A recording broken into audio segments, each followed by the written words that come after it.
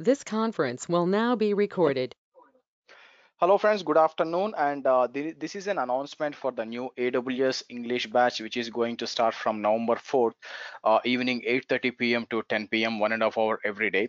And all this meeting information, everything is in the description of this video, guys. So you can go to the video description of this video, copy this meeting link, and you can join from the 4th evening. Okay, now so it is going to start from 4th November, and expectation is it will be like a 2 months, and the classes will be only on weekdays. If it is necessary, it might be on Saturday, but most probably it will be from Monday to Friday, 8:30 p.m. to 10 p.m. guys. 8:30 p.m. to 10 p.m. and it's in English. So the prerequisites for this one will be you should be familiar with Linux or Windows, at least one of the technology operating systems. So I prefer Linux, but if you also know Windows, that is also fine. And the fee for this course will be 6,000 or 2 into 6,000, which is 12,000, guys. So the total fee for this one will be 12,000, and you can pay in 2 into 6,000. And you can reach me on this email, and you can WhatsApp me on this email. Let's go and check it out, the course curriculum. So I'm going to have like this is a course curriculum, and I'm going to open this. And this course is aimed for the totally like it will go up to like 45 days, but I can say like it is almost 65 to 70 hours, guys. You can take up solution architect associate, you can take up system operations, and you can also take up like a developer course basically. And if you're very familiar with familiar with already with AWS, then you can also try for professional certification as well. Okay, so expectation is 70 hours. So if you see, this is the syllabus, guys. The whole syllabus is actually divided into almost like 24 modules, you can see. So we're going to talk about all the core services in here. So we're going to start with what is the basics of IaaS, PaaS, cloud computing.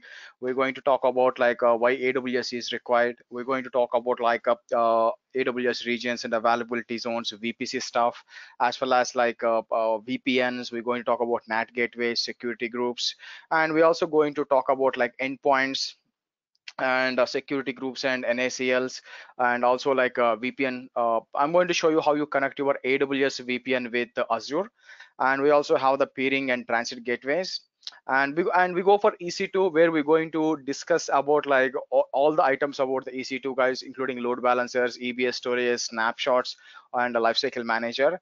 And then we're going to talk about like AMI creations, as well as using Packer and systems manager. So we're going to talk about system manager, and a few things I can say, like we also going to talk about like AWS SMS parameter store.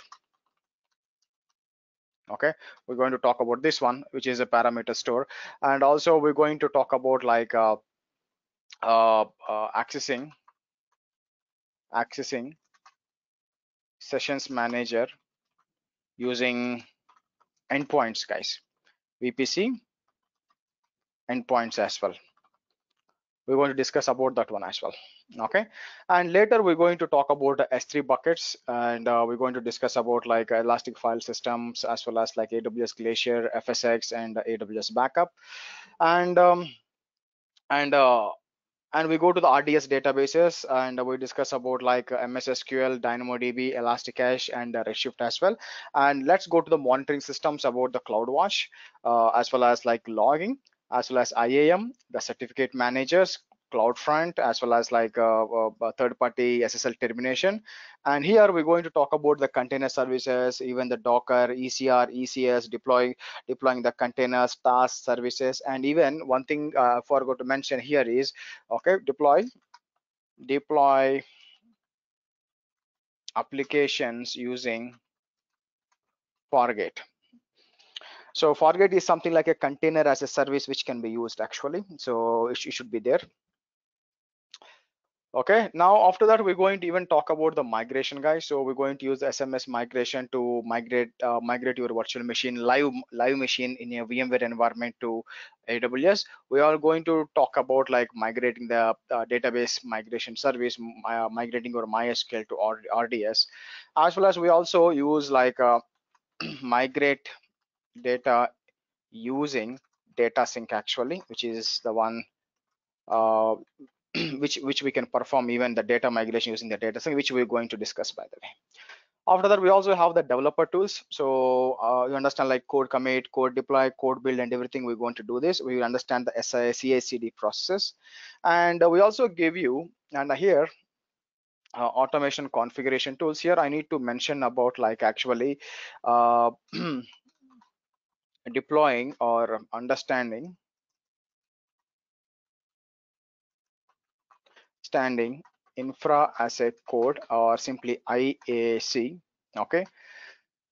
Okay, so and what we need to do is we also need to have here deploy, or I can say like it should come in the front, but what I'm going to do is I'm going to mention something like